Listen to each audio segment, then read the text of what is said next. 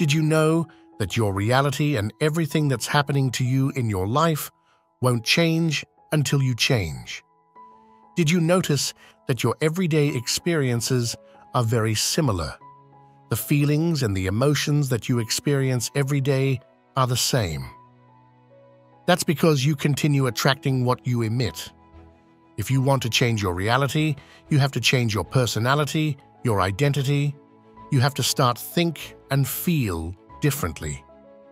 No matter what else you do, you can try hard, you can pray to God, whatever. Nothing will change your reality but you. Nobody can help you but you. And when you take responsibility for everything that ever happened to you, that will be very liberating for one simple reason.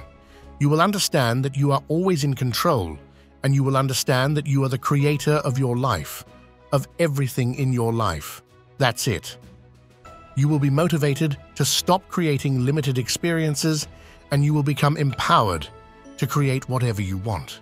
Everything is possible for you. You just need to become aware of that, and you need to accept it. I am an unlimited being. Repeat that to yourself always, and you will feel goosebumps all over your body. That's because deep down, you know that it's true. So if you want to change yourself and consequently your life, then this video is for you. Stick for a while and learn how to change your personality. Because when you do, your experiences automatically, naturally change. That's the law. The universe reshapes itself and sends you experiences that match your vibration, your frequency.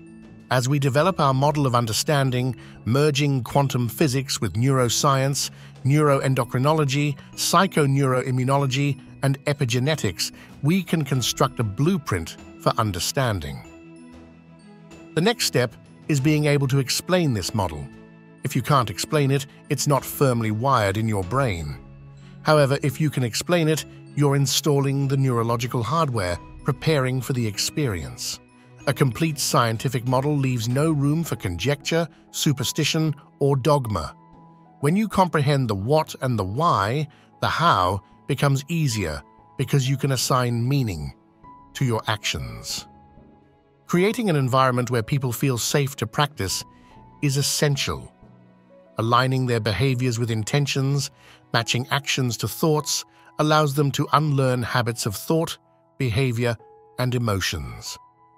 Over time, when thoughts and feelings are in harmony, when the mind and body align, a new experience unfolds. This experience triggers the formation of neuron networks and patterns, leading to the release of chemicals, also known as feelings or emotions. Embodying these emotions from an experience chemically instructs the body, bridging the gap between intellectual understanding and physical embodiment. The payoff of an experience is an emotion, nourishing the body. Over time, the body undergoes changes due to the environmental signals impacting genes. Genes make proteins, and when a person remains stuck in the same emotional state, genes begin to deteriorate, leading to a genetic destiny. However, new experiences with their unique emotions can select and instruct new genes, altering a person's future. If you've done it once, you should be able to do it again. Repeating an experience neurochemically conditions the mind and body, making it second nature. This mastery moves us from knowledge to experience, from thinking to doing, from philosopher to initiate to master. We all possess the biological and neurological machinery for this transformation. In this age, it's not enough just to know. It's essential to know how. So, we retreat from our lives, distancing ourselves from the constant information bombardment, from our surroundings, the people we know, and the places we go.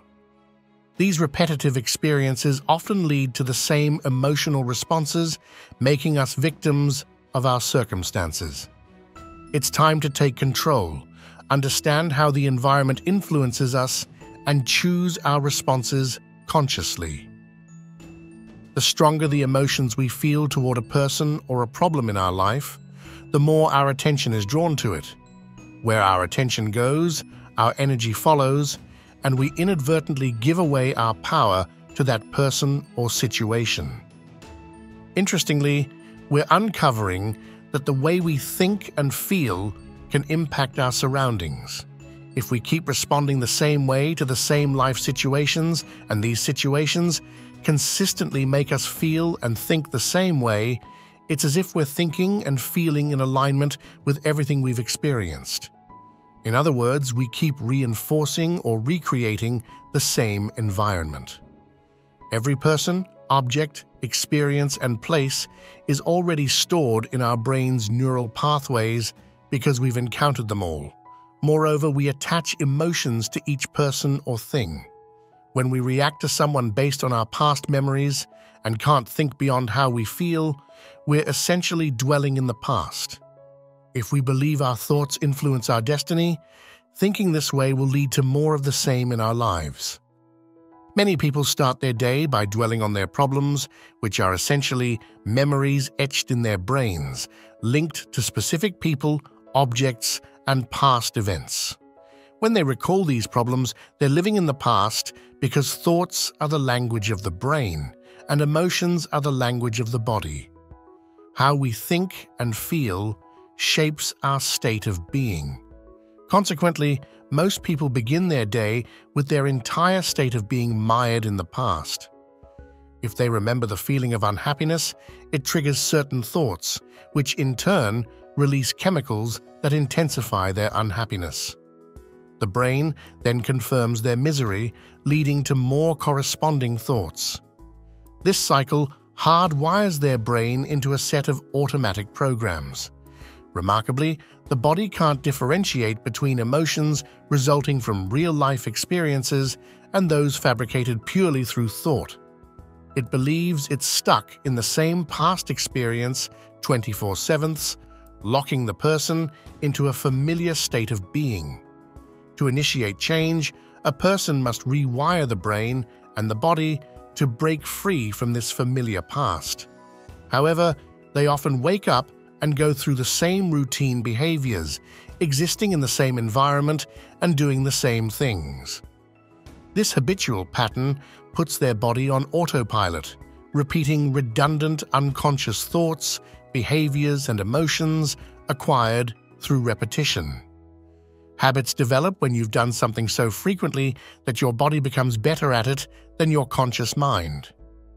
This leads to the body dragging a person toward the same future based on their past actions. You can almost take their yesterday and place it directly on their tomorrow, robbing them of their free will. By the time we reach 35, we've etched a set of behaviors, emotional reactions, habits, hardwired beliefs, perceptions, and attitudes into our psyche. These function much like programs that run automatically once triggered. Therefore, change isn't as simple as thinking positively, as many people carry programs that predispose them to negative feelings. When the thought remains unchanged, the body follows suit. If the known past and the predictable future are our existing reality, the only place where the unknown exists is the present moment, which holds the potential for transformation. Now, as you become more familiar with your behaviors and more aware of them, you're less like a program and more like the consciousness observing the program.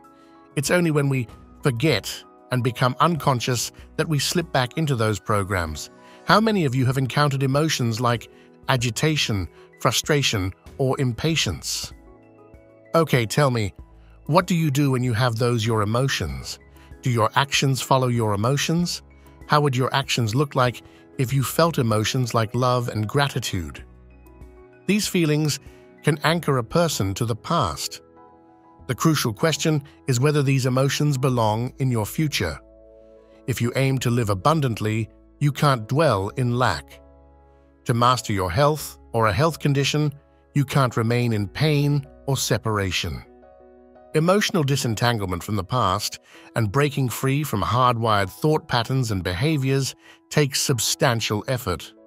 If your personality shapes your personal reality, and it does, then denaturing your personality and stepping into the unknown may enable you to think in new ways. By focusing your intention and attention, you start installing new mental circuits. Repetition helps these mental pathways become more like software, making it easier to adopt new thoughts such as "I am unlimited" or "synchronicities do happen in my life." Imagine starting your day by envisioning how you want to behave in various situations. By rehearsing how you'll interact with others at work or during your commute, you can create a state of presence. Your brain can't distinguish between your mental rehearsal and reality when you're truly present in the process. So, your imagination helps create neural circuits that make it seem like you've already experienced it. This process propels your brain into the future, and with repetition, the new mental programming becomes more automatic. You'll find yourself acting like a happy person. There's no magic here. It's the power of neural rewiring. Now, the most challenging aspect of this whole journey is altering the way you feel. Many people seeking to manifest change in their lives are waiting for an external experience to occur before they can feel the associated emotion. They're essentially separate from the feeling and experience they desire, waiting for their environment to change to fill the void. They forget that they're the creators of their reality, and this sense of lack keeps their dreams at arm's length. But the moment you begin to feel gratitude, wholeness or worthiness and abundance, you start generating those emotions. When you walk in a state of empowerment or love for life and yourself, you're creating a vibrational match. If you're in awe of life, you're likely to have a mystical experience. Now, you're causing an effect. We now understand that to change our state of being, all we need is a clear intention for the future combined with an elevated emotion. Just as we remember the past more strongly when emotions are involved, the same applies to future events. The stronger the emotion you connect with a clear intention, the more you alter your internal state, focusing on the mental images that your brain captures, which then become long-term memories. You'll think within the circuits of those experiences and feel within the boundaries of those emotions. The more intense the emotion tied to your intention, the more your body gets a taste of the future. It only takes a thought and a feeling to set this process in motion. Einstein once said that it's the field, not the particle, that holds the ultimate authority. In essence, it's energy that governs matter, not the other way around. Therefore, if we can shift the energy within the field, we can in fact transform matter. Am I making sense here? Now, if you wish to effect this change, it requires a crystal clear intention and a heightened emotion. When a person experiences disintegration and incoherence in their brain and heart, they essentially lack the energy to connect to the field. They become static, like a radio with no signal. However, when the heart starts beating in harmony, it's similar to dropping pebbles in an orderly manner into a calm lake, producing waves of energy or frequency. The more coherent the heart, the stronger the signal it emits. When the brain is also in coherence, we can imprint an intentional thought onto this energy. In essence, we are sending out a completely new electromagnetic signature into the field. It's vital to understand that what we broadcast into the field is our experiment with destiny. The thought serves as the directive, while the feeling from the heart functions as the magnetic charge, drawing events back to us. The combination of these two creates a kind of Wi-Fi signal that allows us to connect with the unified field. Are you with me so far? You're learning how to harness this power, and I understand that some of you may feel frustrated or think that something is wrong because you can't seem to make it work. Please know that you're in the process of learning, and frustration and impatience can steer your brain in the wrong direction. Can we agree on that? So, if you're aware of this, even in the midst of frustration, you can choose to change your perspective. Rather than dwelling on thoughts like, "Why isn't this working for me? What's wrong with me? I must need a brain scan." Understand that the only emotion you need to overcome is this feeling of disturbance. Once you master that, you'll be well on your way to experiencing the incredible potential I'm discussing. Are you still following me? I'm fully aware of what I need to do to reconnect with the emotions of my future and align myself with the energy of that future. Once I'm attuned to the energy of that future, I find myself emotionally connected to it, and my body starts following the path. My mind paves towards that destiny. In fact, you could say that my future starts coming to me. Are you following along?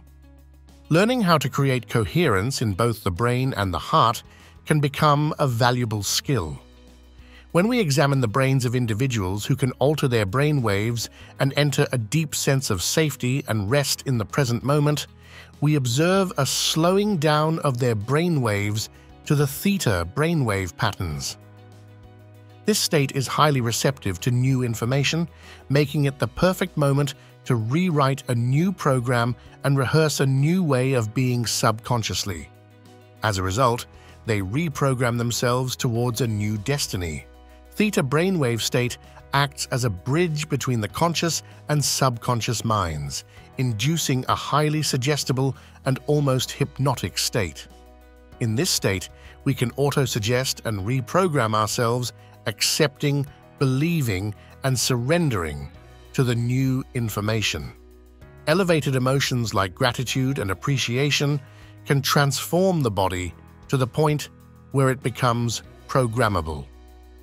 When something amazing or favorable happens and you feel gratitude, you are essentially in the perfect emotional state to receive. Can we agree on that? Now let's consider someone who repeats thoughts like, "I'm wealthy, I'm healthy, I'm unlimited," but their body remains stuck in unhappiness. The body rejects these thoughts as the thought never reaches beyond the brainstem. However, when a person genuinely connects with the emotion of gratitude or feels the emotions they would experience if their desired reality were already true and sustains that state, they become suggestible to the new information. Their body believes it has already happened, allowing the thought to bypass the brainstem and reach the body. In this way, we start altering our autonomic nervous system. Living in our three-dimensional reality and continuously reacting to problems and conditions can weaken the body and disintegrate the brain. We often place excessive focus on matter and the particle in quantum physics, overlooking the fact that reality comprises both particle and wave. We've grown so accustomed to seeing matter that if our dreams aren't immediately visible, we tend to believe they don't exist. When we create from matter to matter, the time it takes for our thoughts to become our experiences creates a considerable gap. This gap is known as time. Some individuals have dreams and aspirations that seem to take ages to materialize. The elongated wait often distracts them to the point where they forget their dreams because the time it takes seems daunting. Do you agree with that? Einstein emphasized that it's not matter emitting a field, it's the field controlling matter. If we could tap into this field and create from it rather than from matter, influencing matter with energy, might we be able to shorten the distance between cause and effect? Instead of exerting effort to chase our goals, could we become a vortex that draws the events to us through synchronized energy? Thanks to brain and heart coherence, there's a vibrational match between us and that future. In this scenario, the thought serves as the electrical charge and the feeling acts as the magnetic charge. So here's the deal. When you shift from creating in the realm of matter to creating from the field, you no longer need to chase things down. You become a vortex, and that's when the magic of synchronicity starts to unfold. Opportunities and meaningful coincidences naturally come your way. The fundamental question then is, which path would you rather choose? Now, let's take a moment to dissect the concept of space-time. In our three-dimensional reality, we reside within space-time. Space appears infinite, and we experience time by moving through it. Everything tangible that we perceive with our senses, everything that is matter, possesses height, width, and depth.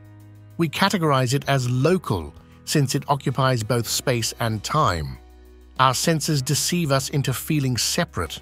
This illusion convinces us that there's a me here and a you there, and everything seems detached from our individual selves. In this world of matter, density, and form, where we dwell in our physical reality, we are essentially local beings in space and time. The vastness of space, the infinity of time, and our preoccupation with our physical existence seem to keep us bound to this perception of reality. Our attention is usually anchored in our body, our identity, our possessions, our location, and our time frame. This is our personality, striving to mold our reality. In our pursuit of desires and dreams within this realm, we typically navigate space to reach our goals, which requires an expenditure of time and energy. The process of getting there involves an investment in effort and time. Are you with me so far? Within this realm of space-time, we perceive a vast expanse. Space appears to be eternal, providing an expansive canvas for our dreams to manifest. To bring our desires to life, we meticulously plan and predict our way through this vastness. Our attention is fixated on the known, focused on the tangible and predictable elements of our journey. Does this resonate with you? But what if I told you that there exists an invisible realm of energy, an energetic field known as the unified field or quantum field, which you can experience solely through your senses? You experience reality through your senses, and by opening your awareness to this field, you enter a territory where your awareness is drawn away from your physical self. Instead of identifying with your body and your possessions, you find yourself in a state where you are nobody in particular.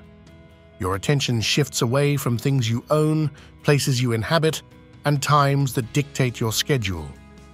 You move from being someone to no one. Can you relate? This shift is so profound that you aren't even aware of your physical presence, your bodily sensations, your possessions, or your environment. You transcend thinking about the past and the future. In this unique state, you journey from the known space-time reality to the uncharted territory of the four-dimensional reality, the eternal present moment. We call this place the eye of the needle. You can't access the quantum field with your body because it belongs to the realm of the physical. Pure consciousness is the key to this door, and that's what we mean by getting beyond the self. Now imagine that all your attention is off your body, your environment, the known world, and the predictable future. As you slow your brain waves from beta to alpha, something remarkable unfolds. You start to experience a natural process where the autobiographical self, the reservoir of all you've learned and experienced, loses energy and activity in your thinking neocortex. Follow me so far? You are disinvesting all your attention and energy from the known world, transcending it, and becoming pure consciousness. You are stepping into a realm where you're bigger than your body, your environment, and time. In this process, you free yourself from everything known and open up to what else exists but the unknown. This, my friends, is the gateway to transformation. If this video has resonated with you and sparked a fire of transformation within, I encourage you to amplify its impact. Smash that subscribe button and give it a thumbs up to signal your commitment to your own evolution. And why stop there?